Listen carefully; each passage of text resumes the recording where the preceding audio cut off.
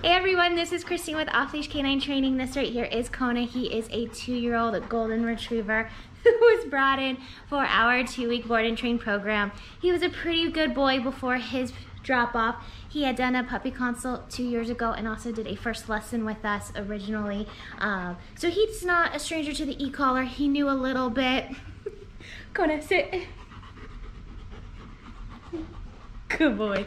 So he already knew some stuff going on beforehand. He could go on walks off leash, but he needed some more help in the distraction department, and that's where I came in, just to really get his stability down.